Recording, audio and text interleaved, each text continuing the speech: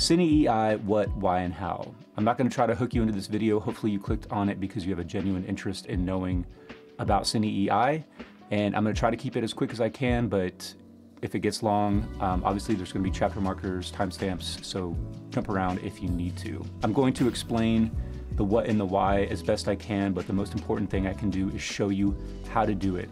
And there's two components, which might seem obvious, but I'm just trying to make this as basic as possible when working with Cine EI, and that's what you do in camera and what you do in post. And there's two very distinct steps that you need to do in order to get the optimal result, and I'll walk you through both of those. Before we get into that, let's talk about what and why. Cine EI is just a way to expose your image. It's a way to ensure that you're getting the cleanest, least amount of noise that you can from the sensor while optimizing the dynamic range for the scene that you're capturing. You've probably heard of exposed to the right, or ETTR. A lot of people recommend that you ETTR with Sony S-Log3, and depending on who you're watching, depending on the scene that they're capturing, you might hear them say expose plus 1 stop, or plus 2 stops, or plus 1.7. It always varies, it always changes. Essentially, when you are exposing to the right in a normal method, you are just boosting the exposure and looking at a very bright, overexposed image on your display. And then when you go into post-production, you're gonna bring that exposure down. The reason for doing that is the sensor of your camera is noisy in the underexposed areas, typically. So in order to get rid of that noise in underexposed areas, we sort of bring up the overall exposure of the entire image, and then in post, we darken it. So you can do the same thing in Cine EI, but what it allows you to do is actually see the image that you're going to get, as opposed to looking at an overexposed image and you're sort of just guessing. You can actually see the result that you're gonna get in the end. But it's not the exposure that your camera's actually capturing, and I think that's where it gets a little bit confusing. Not only can you ETTR, but in some instances you might want to ETTL, or expose to the left, and Cine EI allows you to do that. Every camera sensor has a finite amount of dynamic range, maybe it's better to think of it this way, an amount of light that it can capture cleanly. While the dynamic range is finite, what actually can switch is the amount of information that the camera can capture above middle gray and below middle gray. And Sony has this little handy chart here for S-Log3 showing you the finite amount of dynamic range, and I think it's like 15 stops or 16 stops for this instance. At the base ISO of the camera, so 800 ISO in this case, you have so many stops above middle gray and so many stops below middle gray. But as you notice, as you increase the ISO, you get more information that the camera can capture above middle gray, that is in the highlight information, and you get fewer stops below middle gray. As you decrease the ISO, you get more information in the shadows and less information in the highlights. That may seem counterintuitive because we're all trained to boost the ISO when we need more exposure, when we need to brighten the image, and we decrease the ISO when we need to decrease the exposure if it's too bright outside, for instance. But keep this knowledge in the back of your mind. As you boost the ISO, this camera sensor actually becomes more sensitive to light and less sensitive to shadow information, and vice versa. While Cine EI is just a method for exposing your image, it is locking you into the two base ISOs of the camera, in this instance the FX30. So when you are in Cine EI mode or Cine EI Quick, and we'll go through the differences between those later, you only have two ISO options, 800 in the low base and 2500 in the high base. And if you're on the FX3, it's going to be 800 and 12,800. So no matter what you do to the EI value, as you increase or decrease that, the exposure on the monitor is going to change, but the ISO value that the camera is actually at will not change. You can think of it like film if anybody's old enough to have shot with a film camera, and I don't mean like a movie camera, but just a regular stills camera. When you buy a roll of film, it's rated at a certain ISO or ASA, same thing. You have no ability to change the ISO after the fact, it's just baked into the film. So if you are going out on a bright sunny day, you probably get what's called slow film at maybe 50 ISO or 100 ISO, whatever. If you're going out at night, you'll get a fast film, something that's rated at over 1000 ISO. The high ISO film is going to be noisy, it's going to be grainy, that's just the result of it. The very low ISO film at 50 or 100 is going to be super clean with very little grain. The thinking behind Cine EI is that the camera has a base ISO or maybe two base ISOs where you're going to get the cleanest result from the sensor. If you know that you're going to have plenty of light to shoot with, you go in the low base ISO. If you don't have enough light to shoot with, you go in the high base ISO, but those are the only two choices you have because Sony wants you to get the cleanest image from the sensor as possible. In Cine EI, if you're in this scene right here, I know I need to prioritize the shadow information. I don't want noisy shadows in this image. So I'm gonna go with a low EI value, and then I'm just gonna increase the exposure with other methods. My aperture is as wide open as it can go at 1.8. My shutter speed is at 1/48. I don't want to change that. So I just have to add light. It's obviously going to be a lot easier to show you rather than tell you. So now that we know what and why, let's look at how.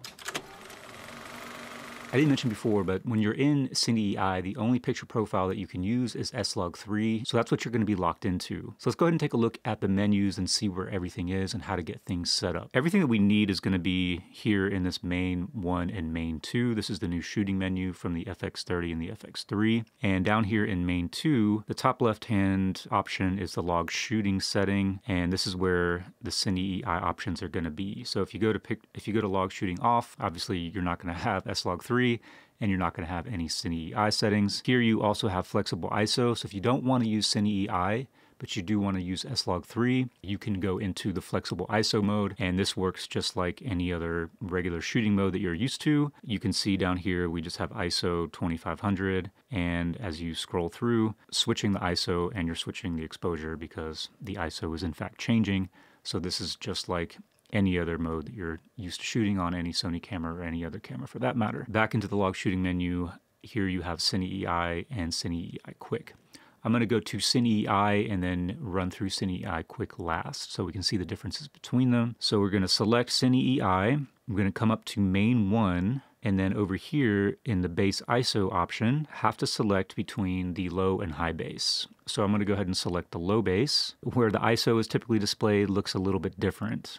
We're in the low base of 800 ISO, and we're at 800 EI. So this is going to look just like if we were actually in 800 ISO in another shooting mode. The next set of numbers and letters shows us the available latitude above middle gray. So at 800 EI, we have 6 stops of latitude or dynamic range above middle gray. And then the last letter here where it says L, that lets us know that we are in the low base ISO of 800. So I'm going to increase my EI, so now it says 1000 EI, and you can see that second number changed to 6.3. So as you increase the EI, as you brighten the exposure on the monitor anyway, you're actually getting more stops of latitude above middle gray. Scroll all the way through to the maximum value is 3200 EI. At that value, we have 8 stops of latitude above middle gray. And then going in the other direction, so now back to the base of 800, at 640, we're at 5.7 stops, so we're losing information in the highlights, but we're gaining information in the shadows. And the lowest value here is 200, so there we have only 4 stops of latitude above middle gray, but 7 or 8, probably, I can't do math, below middle gray. Now if we go back into the main menu, we can switch over to the high ISO or the high base. And coming out of there, you can see how that L switched to an H, so that lets us know that we are in the high base. And coming up to 2500, so this will be the same as if we were in 800, we've got 6 stops above middle gray. And even though these EI values will go much higher, the amount of latitude above middle gray will stay relative to where you have it at the low base ISO. Hopefully that makes sense. So all the way at the top at 10,000 EI, we've got 8 stops over. Just like in the low base at 3200, I believe it is, you have 8 stops over. And then going the other way, again, just like in the low base at 2000, we've got 5.7. And then the minimum value we have here is 640. And that will match up with the same latitude that you have at 200 EI in the low base. At 2500, we're kind of our starting point here. And I'm going to hit record. So you can see, I'm going to show you the actual recorded image. So as I change this EI value, of course, you can see on the back of the LCD, or on the LCD, that the exposure is changing, but the actual recorded image is not changing at all. So that's Cine EI, and going back into the menu, I'm going to go to Cine EI Quick and show you how that works really quickly. You know, here we are at 2500 EI. It all looks the same, but what happens here, between 1600 and 1250, you can see it's switched over to the low base. So this is actually switching over between 2500 ISO and 800 ISO right here at 1250 and 1600. I'll show you that in the recording. So now we're recording. You can see we're in the high base here, so we're at 2500 ISO here. And now at 1250 EI, it's switched over to 800 ISO.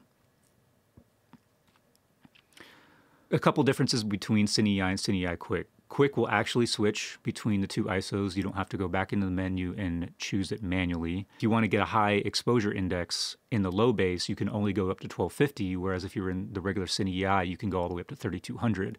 So as you go up to 3200, you'll already be in ISO 2500, and potentially your image is going to be noisier potentially. I haven't really checked that, but that would be my guess. And then if you wanted to go into a low Cine EI value in the high base, you can only go so low. You can only go down to 1600 before, of course, it's going to switch down into the lower ISO value. So hopefully that makes sense, and you can see any other value that's not 1250 and 1600, the exposure is not going to change. The actual recorded exposure is not going to change, only the LCD is changing. And then when we get to 1250 and 1600, that's when the ISO actually does change. So it's only that one change right there. So now we know how to set everything up, or we know where everything is in the menu. Now let's look at how it actually works in practice. So what I'm going to do is I'm going to get 3 exposures. I'm going to get an exposure at the base EI or the base ISO, and then I'm going to get one at the highest threshold, and then I'll get one at the lowest threshold, and we'll compare how those look in post-production and how they look obviously when you set the exposure to how it looks on the LCD screen. We're in the low base, so we're at 800 ISO and we're at 800 EI, and now I'm going to get a proper exposure for this shot, and I'm going to use a gray card to do it. Another thing that I didn't touch on before, if you're using Cine EI, it really works the best if you use some standardized method to expose your image. You can use a gray card, you can use a white card, you can use a piece of paper, or you can use a standard value for skin tones. If you want to use skin tones, then just make sure you're using the same IRE value every time so that you have a consistent IRE level to re-expose your image, both when you're, to expose your image while you're actually capturing it and to match that exposure in post-production.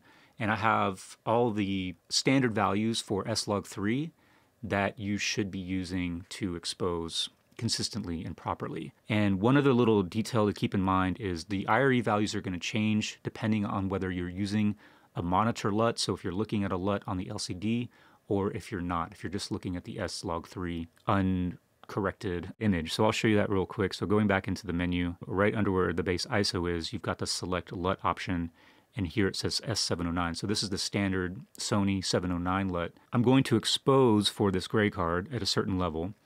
And if I have the S709 LUT, that level is going to be between 44 and 45 IRE. If I don't have the LUT enabled, so here I'm just looking at S-Log3, in that case it's going to be at 41 IRE. So a little bit different.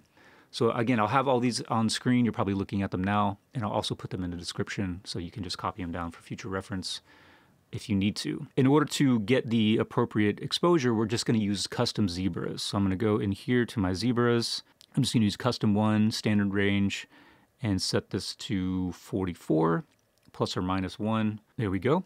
And so right here on this gray card, you can see we're getting those zebras. So somehow I managed to get this set up without really making any changes to the exposures. Now, normally when I'm shooting, I would also make sure that I'm not blowing out highlights, but I'm not going to worry about that for this demonstration for a couple of reasons, and I'll kind of come back to that later on when we're in post-production phase. We can't change our ISO, right? It's locked in at 800, so in order to change the exposure, obviously we could change our aperture. That looks about right, and then of course we could increase or decrease our shutter speed, and then lastly we could add or subtract light if that's possible. If you had an ND filter, of course, you could change that as well. So that looks good there, so I'm just going to roll this.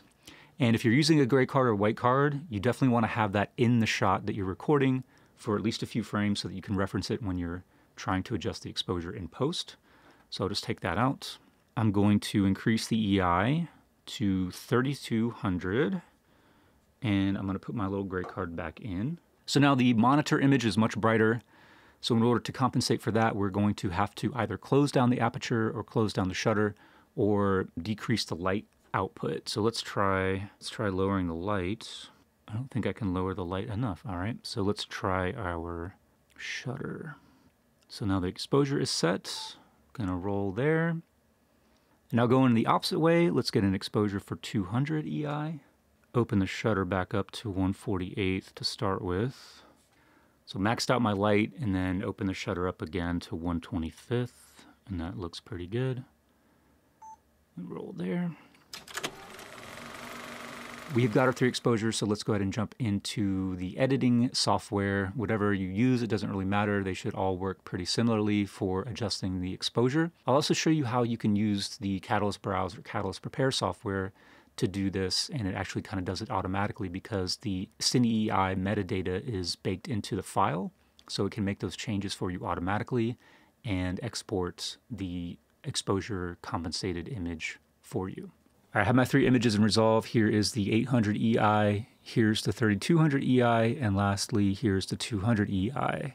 And it's really weird because as we were exposing, looking at the back of the LCD, when we first boosted up to 3200 EI, obviously the LCD was much brighter versus the 200 EI, which was much darker.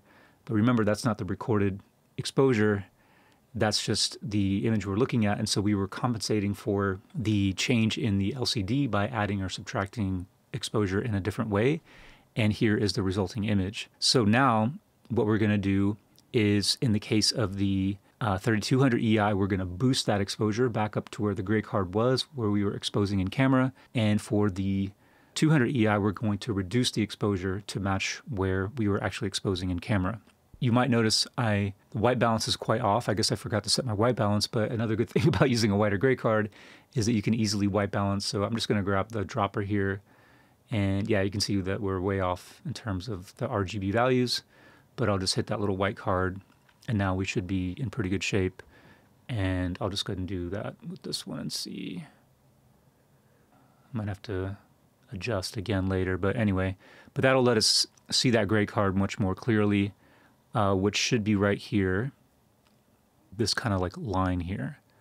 All we need to do is adjust those exposures so that they match where they should be in camera. So the 800 EI one should be right on the mark. So it was supposed to be at 46 IRE, and that's about where we are. I know Resolve has, the hundreds and thousands place as opposed to just the tens place, but, same thing, just take off the last digit and you'll be in good shape there. That's what it should look like. And I'm going to grab a still here. And then coming over here, so now I need to raise this up to match. So I'm just going to get my offset here and increase this exposure until it's sitting about where the other one was. I'm just going to compare real quick. So yeah, these look pretty close. Right there. All right. And then we'll do the same. So this one we're obviously going to bring down till it's sitting right in line, and just close these down. So here we have 800 exposed right down the middle essentially. Here's 3200 exposed much darker, and 200 which was exposed much brighter. So now let's take a look at how we benefited from that, if in fact we did. Here's the 800. This image looks pretty good. Looks pretty clean. If I can zoom in a little bit.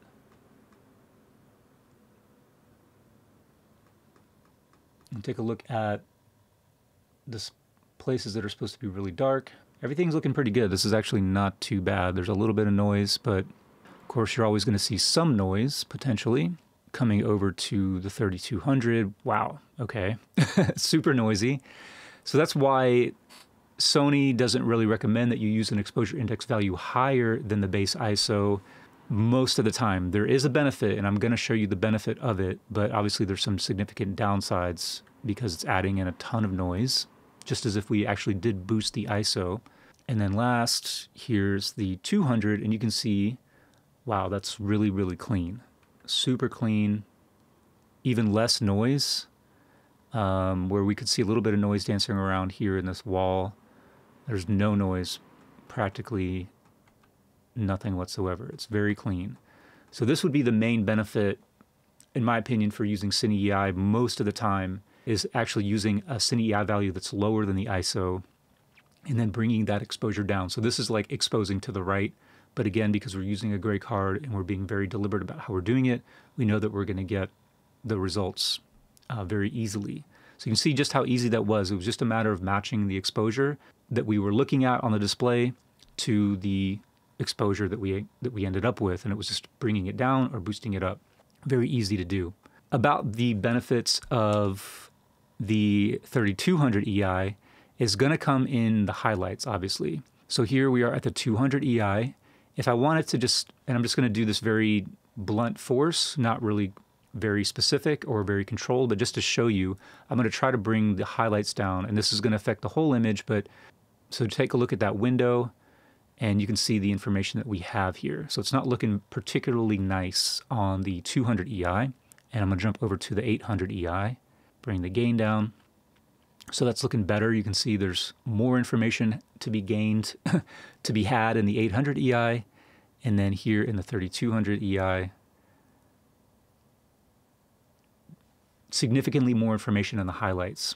So there you go. It does have a benefit, but there's obviously a push and pull depending on the overall image. You can use a higher EI value than the base ISO, but I would only do it if you have a very bright exposure overall. But the highlights look tremendous. There's a lot of information. So again, just to compare, that's the 200, looks like trash. That's the 800, looks okay. That's the 3200, looks pretty amazing. However, in the shadows, 200 looks the best. Let me reset the gain. 3200 doesn't look good at all, and 800 looks pretty good, if not really good, but it's not as good as 200. In Catalyst Browse, I'm not an expert in how the software works. I don't even know how to import multiple things, but I'm just going to select them one at a time. So here should be the 800 one. I'm just going to click Adjust Color. And over here in the exposure, this will show you the ISO of 800, and it shows you the exposure index at 800. You can adjust this if you want to right here in Catalyst Browse. You can come all the way up to +9 1/3, so you can get more exposure index if you want out of Catalyst Browse. Let's go back to, so this is the 3200 EI, and you can see right here, 3200. Perfect. This has already adjusted the exposure for us. And lastly, here is the 200. Adjust color, and you can see right here, it's already adjusted to 200. So that's a cool thing about Catalyst Browse or Catalyst Prepare, that you can save a little bit of time. If you want to export these with that already baked in, it's very simple. You just hit the export button, obviously pick your destination, but your output color space you want to make sure is, Rec 709. Because if you change it to S-Gamut3, S-Log3, then it's just going to be, it's not going to include the exposure adjustments. It's just going to give you the raw S-Log3 image straight out of camera. Hopefully that made sense. Hopefully you learned something. Now, do you have to use Cine EI? No. I mean, Sony is the only camera system that has this mode of exposing built into its cameras, and it's obviously not the only camera system that you can get a good exposure with, so you don't have to use it. It definitely is something that's a little bit more involved, a little bit more deliberate, and it might not be appropriate in every circumstance. One limitation might be the gear that you possess. So if the window behind me, if the sun was coming in much brighter and I wanted to ensure that my shadows were as clean as possible, I might not have a bright enough key light to make that happen. It really just depends on how bright the window is on any given day. I might not be able to use a low enough Cine EI value to ensure that my shadows are crispy and perfectly black or perfectly clean. So I'll have to bring up the Cine EI value a little bit, and the resulting image is going to be just a little bit noisier. Sometimes we just can't get perfect results depending on the circumstances, depending on the gear that we have.